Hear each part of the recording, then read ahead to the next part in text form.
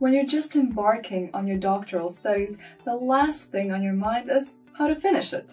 But I'm here to tell you that planning your doctoral studies will not only help you finish your PhD degree on time and with great success, but also make the process of getting there easier and more pleasant.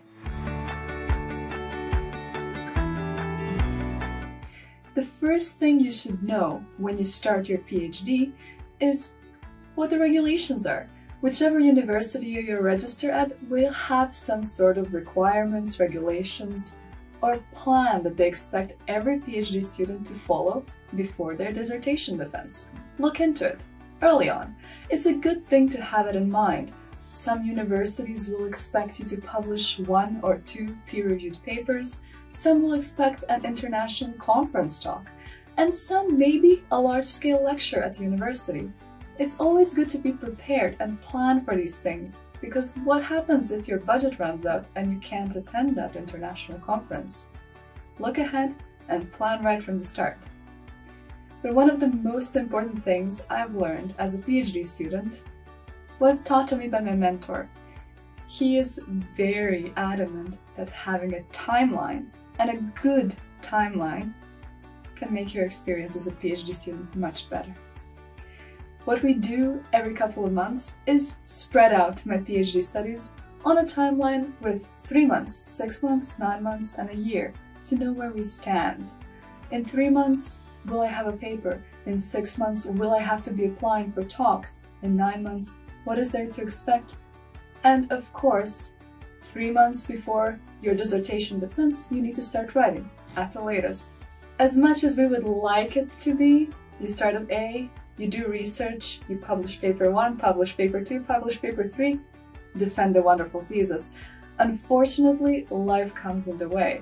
It might be your studies, you might have to move with your partner. Your experiment might not work as well as you had hoped. For that reason, it's always good to have a contingency plan.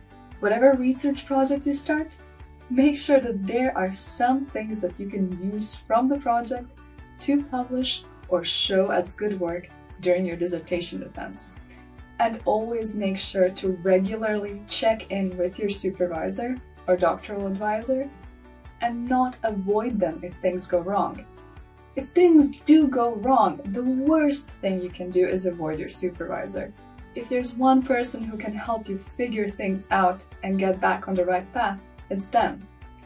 It can of course sometimes be scary to talk to the person who is technically your boss and tell them, hey, I'm not doing that great with this, or this experiment isn't working, or I can't calculate this.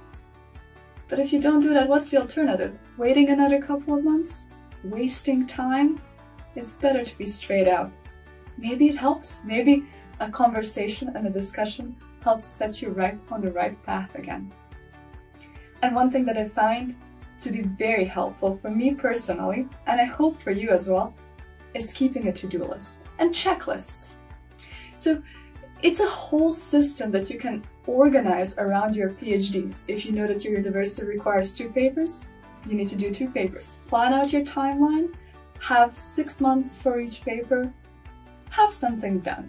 It doesn't have to be published immediately, but have a draft done by then.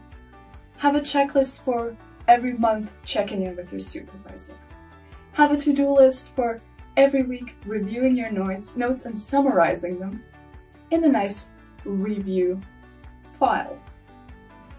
Now, all these things will not lead you to a highly successful and groundbreaking doctoral dissertation, but what they will do is make your life much easier when the time comes to both write it and defend it. It's really never too late to start planning for your dissertation defense and organizing your doctoral studies around it. Best of luck!